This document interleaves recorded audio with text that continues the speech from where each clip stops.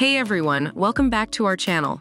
Today we are going to compare two portable SSDs from the same manufacturer, Micron. We will evaluate the Crucial X8 2TB portable SSD and the Crucial X6 1TB portable SSD. We will compare them in various categories based on their features, performance, compatibility, and durability to help you choose the best one for your needs. Don't forget to like this video, comment your thoughts, and subscribe to our channel. If you need more storage space, the Crucial X6 is the way to go with its capacity of up to 4 TB. However, if you need 2 TB of space, then the Crucial X8 is a great option, but keep in mind that it will cost you more.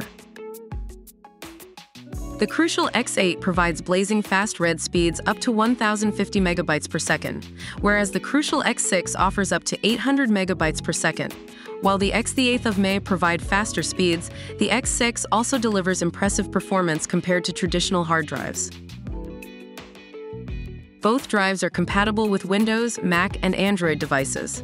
However, the Crucial X8 also works with additional devices such as the iPad Pro, Chromebook, and gaming consoles.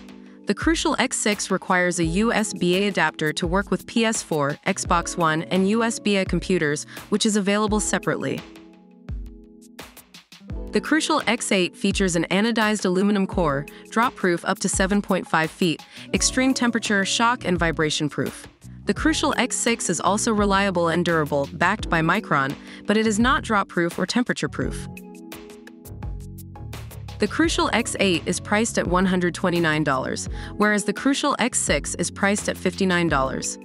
If you are willing to spend more, then the Crucial X8 might be a better option, but the Crucial X6 provides decent performance at an affordable price point.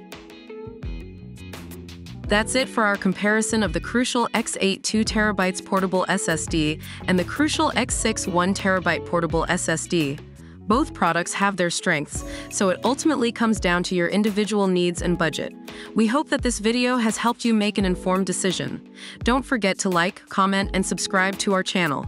See you in the next one.